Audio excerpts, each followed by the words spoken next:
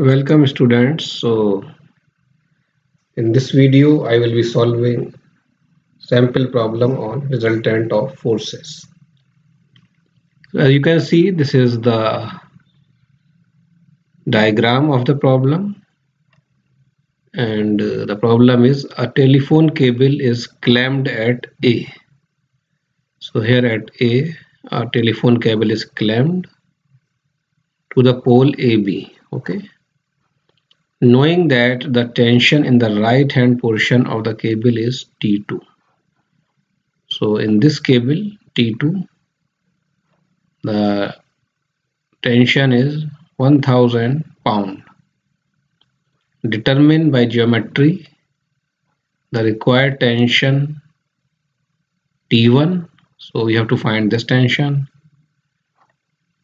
in the left hand portion if the resultant R of the forces exerted by the cable at A is to be vertical. So the resultant force because of these tension forces on the pole should be vertical, and we have to find the corresponding magnitude of R. Okay, so let us solve this problem.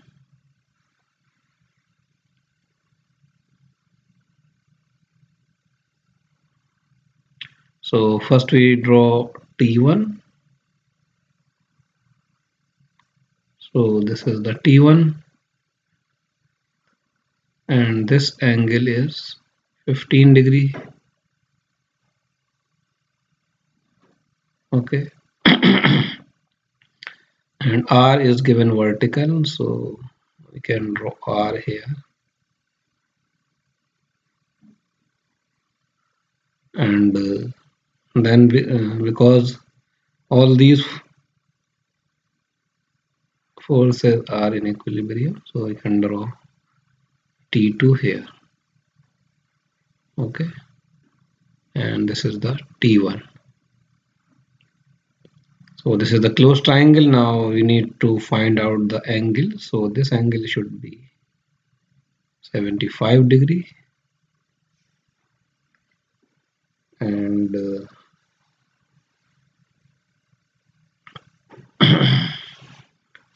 this angle is given as 25.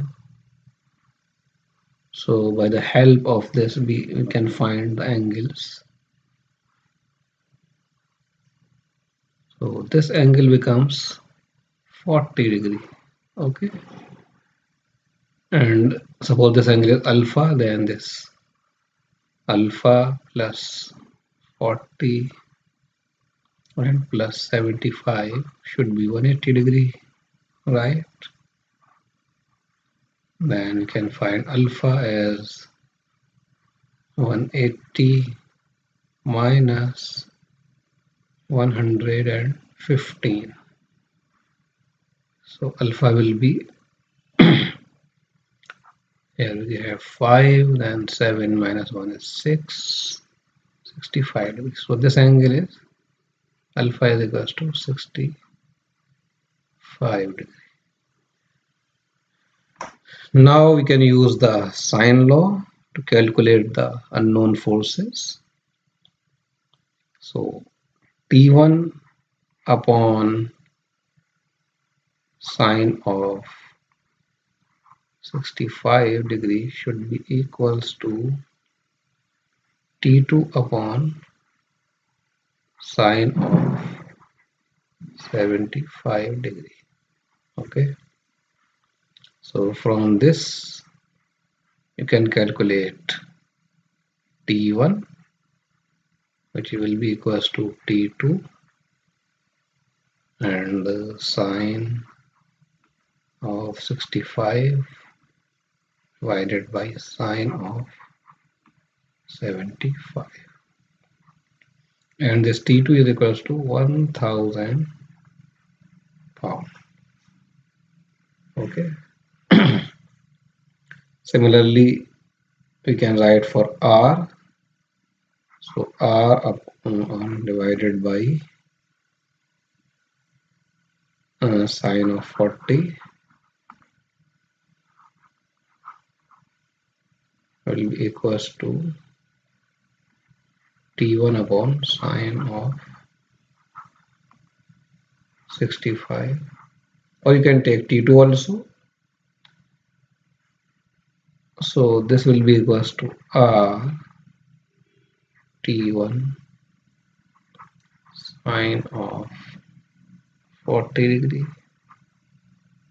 divided by sine of 65 degree. So when we solve, we need to put the value and then you can find the solution. So the solution is comes out to be T1 should be 938 pound. 938 pound, and this R comes out to be 665 pound. So you can verify this by putting in the values. So this is how we can solve the problems related to resultant of forces. Thank you very much. Thanks for watching. Have a nice day.